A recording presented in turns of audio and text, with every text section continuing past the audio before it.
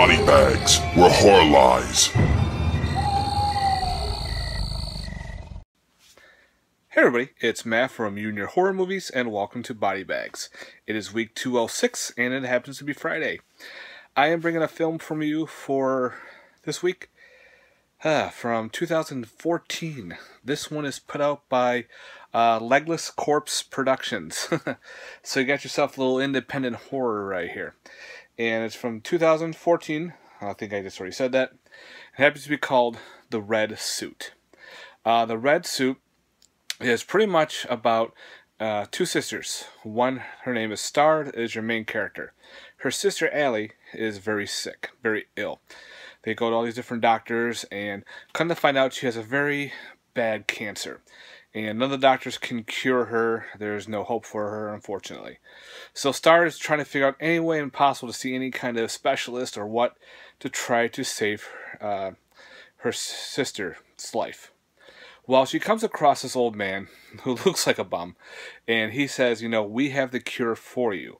We can take care of your sister and free her of her illness. You just gotta trust us. Well, of course. She'll do anything for her sister. So she helps with, and calls them up, and this gentleman comes in bearing this, kind of like a red tie, and says, you know what, she does have cancer. I can cure her. We have to go somewhere secluded. So they end up going to her boyfriend's boss's facility, which is a warehouse. So just word glass warehouse, where they cannot be disturbed to cure her.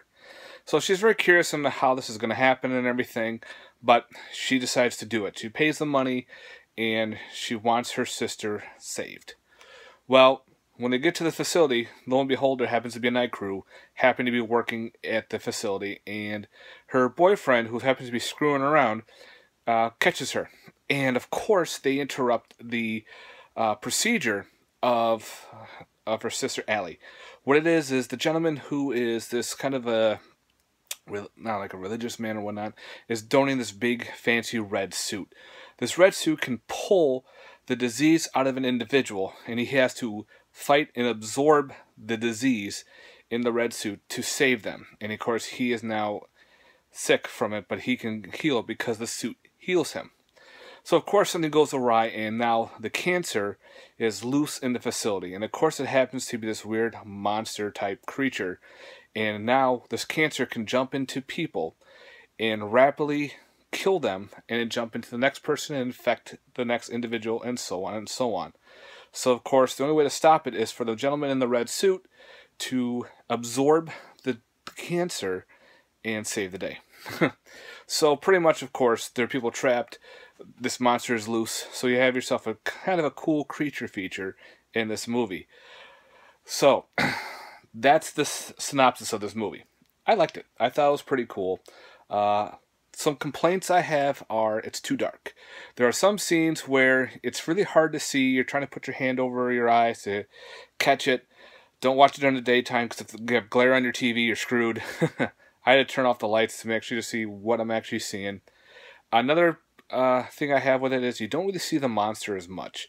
You see him in kind of in the shadow, kind of like a silhouette here and there, part of an arm, part of a leg, but you don't actually see him in full getup. I would love to see that, to see what he looks like. Other than that, the acting's pretty cool. Remember, this is a low-budget horror flick, so you're not going to get balls to the wall, special effects, or anything like that. But I understand. It was a really well-done story. Now, the story must have taken place, or kind of got its influence, from Tales from the Dark Side. The very first episode of Tales from the Dark Side happens to be about a gentleman who can cure any incurable disease. And of course, everyone pays out of the pocket for him. He has to go in under basement and fight the disease and absorb it with a crystal. If you remember that, I think it was the very first episode of Tales from the Dark Side. So this is very similar to that Tales from the Dark Side episode. You can get the DVD on Amazon pretty cheap. You can also get this on the Leglesscorpse website, and it's also numbered. See, I have number 28 out of 200. So it's a limited Blu-ray run. It does have some special features. You have alternate scenes, last day of filming, and the reconstruction reconstructing a red suit. Pretty much, this old lady is sewing a red suit. That's pretty much it. You have Fear of My Flesh. It says it's a bonus miniseries originally aired on Crypt Horror and Crypt TV.